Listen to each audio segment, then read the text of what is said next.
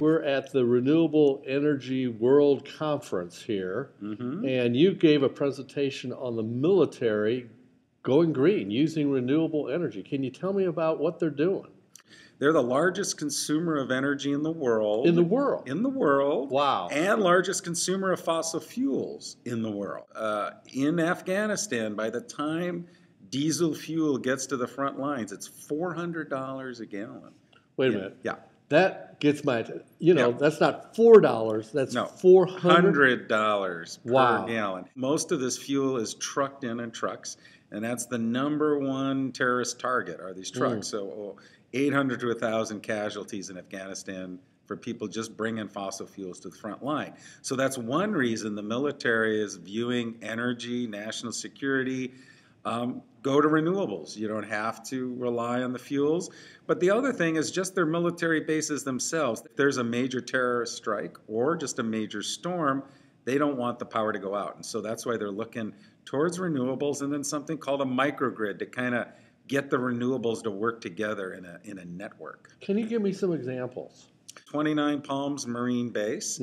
I think it's one of the largest, if not the largest, military microgrid under development. GE, General Electric, it's sort of their flagship project. How big is this Marine base? It's about 30 megawatts. So this is a good-sized facility. Very good size. Yeah. How many megawatts could the military be looking at in terms of if they really rolled this out across the U.S.? Well, our forecast says that by 2017 we expect 400 megawatts of online capacity. That's like a nuclear power plant.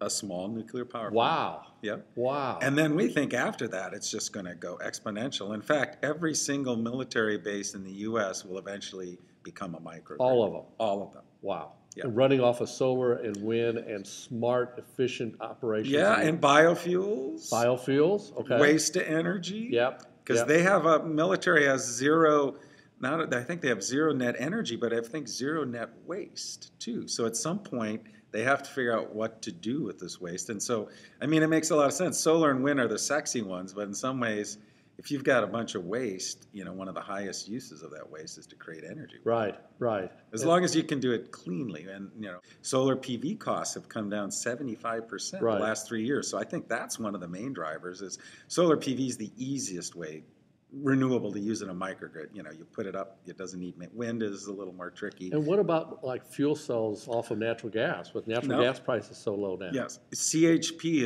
is the perfect anchor technology for a microgrid. CHP being? Combined heat and power. Ah. So you're using the one old fuel. cogen. Right, cogen. That's what most not most, but a lot of microgrids will have CHP because then you're producing heat too. You're providing other services.